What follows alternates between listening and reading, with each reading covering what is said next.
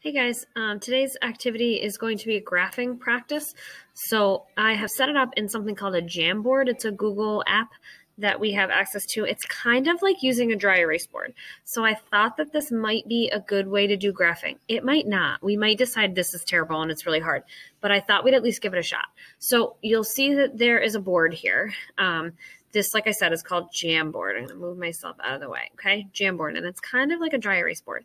And there are actually 4 different slides here. 1, 2, 3, 4. If you click here on this arrow, it will actually show you all 4, okay? So what you're going to do, you can click the arrow here again to close it back up, is semi-simple. It's a little tricky, but it's semi-simple. So it says to label the x-axis temperature. So, for example, I already know that the x-axis is this one down here. Hopefully you know that. So I'm going to create a text box. When I create that text box, up here I can do a couple of different styles of font. I would just start with normal. They just get bigger and smaller. It's not that fancy, but and then if you want, again, you can change the color. There's not a ton of capabilities in Jamboard, but you don't really need to change the color if you don't want to, so it doesn't really matter. We're going to leave it black. So then if I click down here, it puts this box in, and now I can type in this box, and it said, label the x-axis temperature. Temperature. And so see how I can drag it to make it bigger, first of all. You double click inside it. And don't worry about the little degree symbol. We won't worry about that. You can just put Celsius. Make sure you put Celsius, though. And you can scooch it down below. Ooh, that looks pretty good, right? Okay, so then the next step says label the y-axis breathing rate per minute. So here's where it gets a little tricky. You're going to do the same thing, text box. You're going to put it over here, right? But now it's going to write onto here. So what I would do is first make it big. Say breathing rate per minute. And the cool thing here is this top left corner is going to let you rotate that. Ooh, pretty cool, right? And then you click and just drag it over. And there we go. We have our lab set up, or we have our graph set up. Not too shabby, right? So this so far, not so hard. Then you have to figure out, construct a scale on the x-axis. This might be where it gets a little hairy, but we're going to try it and see how we do. So what I would do when I'm doing a scale, you have a couple of other different options over here, and my video recorder is getting in the way. So hide cursor, highlight. Oh, I want to highlight clicks. I think I'm already doing that. Okay. So what I would do is we have temperature. Your temperature is going to go from the lowest to the highest. You want to stretch your scale as far as you possibly can. So our lowest is 10 and our highest is 27. So we might just say we're going to go from 0 to 30. That's what I would do. Then I would count the lines. 1, 2, 3, 4, 5, 6, 7, 8, 9, 10, 11, 12, 13, 14, 15, which is lovely because it's exactly half of 30. Beautiful. So then I would take my little writing tool. I have a pen up here.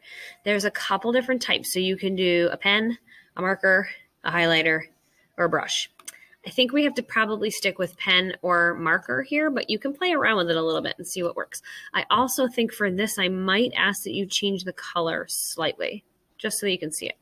Okay, so instead of labeling every single line, I'm going to count by 2s every line, but I'm going to kind of keep one of them empty. So I'm going to say this one's going to be 2, this one's 4, 6, 8, 10, 12. That one's going to be a little tricky. 14, 16, 18, 20. Oh, that's a little off, sorry. 22, 24, 26, 28, and 30. Okay, again, these little lines are like extending the grid line so that you know exactly what line your number is going to be on. They don't have to be perfect. If you really don't like it, like this one, I really don't like. So I'm going to erase it. This is your erase tool here. Anything you want to use, you just hover over it. If you need to get back to your just arrow, you can get back to that too. So I really don't love that one. So I'm going to try it again, but I don't make any promises. All right, it's not terrible. Okay, I'm going to go back to my little cursor here because I want to, if I can, scooch this down just a smidge. Just gives me a little wiggle room, okay? So then I'm going to go through, and again, this might be a little time consuming, but I think it's good practice. We want to label these little lines that I put in here. So now the label, the box can go right here. You can make it much smaller too. For these numbers, I might say instead of normal, I might say caption because it's a little smaller, okay? And you can make it a little smaller. So this one is going to be 4. Okay, you can even go so far as to duplicate the box. And instead of, whoa, don't rotate it. It's a little hard when it's really small. You want this crosshairs thing to get it to move. You can move it over and then, nope, double click inside of it. It might be too small. There we go. Double click inside. You can make that your 6. And you can rotate it back if you want to. It doesn't really matter because once you click away from it, the box is going to go away. So look, see? So the box is going to go away. I made that 4 a little, or the 6 a little bigger than the 4. If you pull it on the diagonal, it'll make it a little bit bigger. Okay? So I think I'm actually going to duplicate that one again. And I'm going to wait for that 4-point cross thing and move it where it belongs. And then double click inside, erase the 4, and that's going to be an 8, right? 4. It's not, these are the wrong numbers. Sorry. This one should be a, oh, if you mess up like that, you can always click undo and it will come back. This one should be 8, sorry. And this one, 8, 10. And we'll duplicate. And we'll scooch it over here. And so this one, so this line will be 12. So this line is 14. And we'll duplicate. And then this one is 16. So this one here should be 18. Oops. Duplicate. If this one's 18, this one's 20. So this one is 22. And we'll duplicate one more time. Move that one over here. And that's another reason why we're going every other line to measure, because I just think it will make life a lot easier to do as far as entering all these little boxes. Okay, so that's how you do that. So then you see when you click away from them, those boxes will stay. You're going to do the same thing for your breathing rate here. So your breathing rate, your highest is a 60. Your lowest is a 15, but I would start at 0. And so then 1, 2, 3, 4, 5, 6, 7, 8, 9, 10, 11, 12, 13, 14, 15. Okay, so 15 is also a multiple of 60, so that helps. It should be every 4 boxes. Let me think.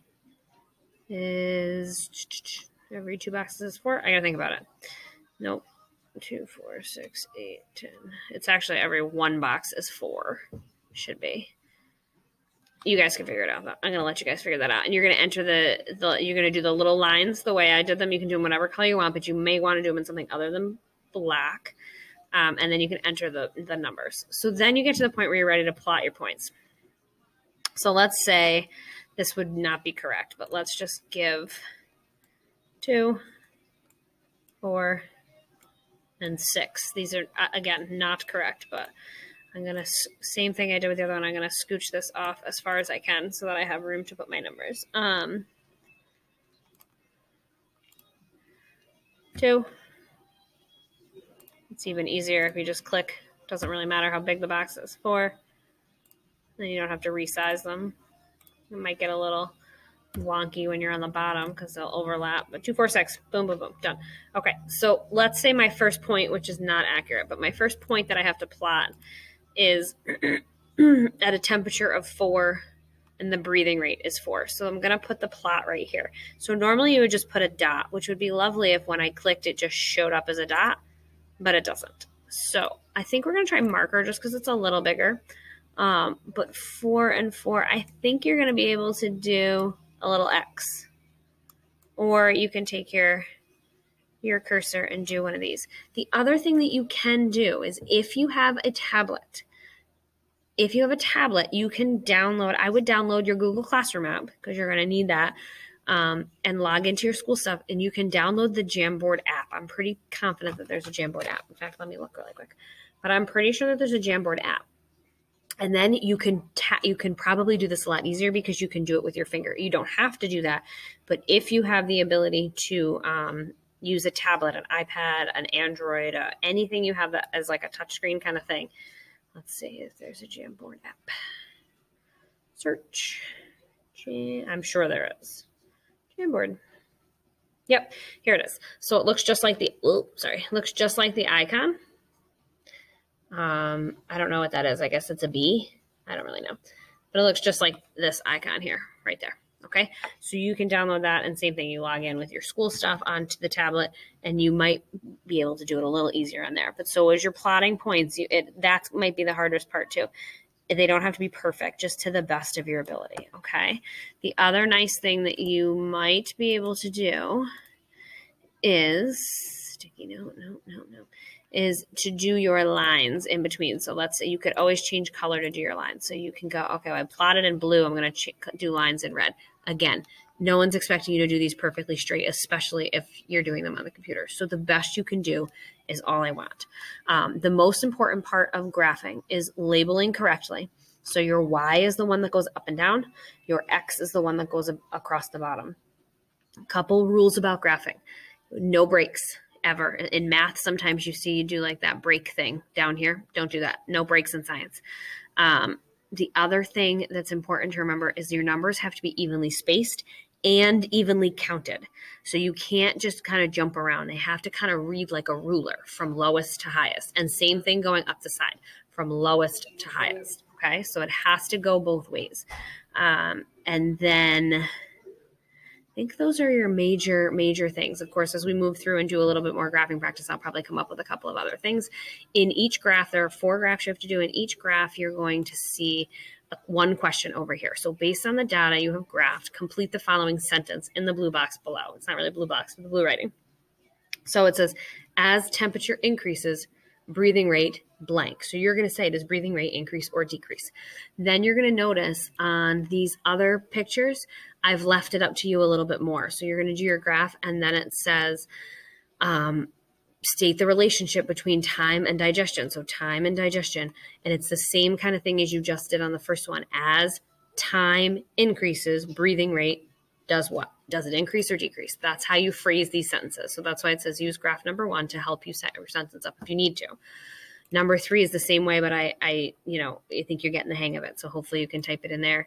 And number 4 is kind of the same way. Okay. Number 4's trick, you're going to have 2 lines. Okay.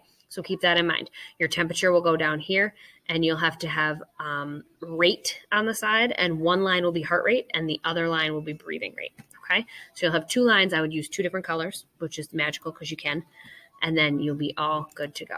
Please reach out if you have questions on this. Please make sure you watch this video. I know that if you're watching the video, you already know that you watched the video. So it's a moot point, but it's important to watch the video because it's going to make your life so much easier. If you have questions, just please feel free to let me know. We'll see you all soon. Hey guys, 2 quick things I forgot to mention in the last video, so I'm going to merge them all together. I already erased out all the stuff that I put, or almost all the stuff that I put, but just be careful when you are manipulating these things because they are deletable. So if you accidentally deleted it, you might have some issues. If you do accidentally delete something, you always have that undo option too. So as long as you catch it before you're so far from the undo, you can't undo the undo anymore. But just be careful as you're working around. All of these things here are pasted in just the same way you're going to do your stuff. So there's no way for me to really lock it in and still allow you to edit it. So just be careful as you're doing it, okay? Good luck. Let me know if you need any help.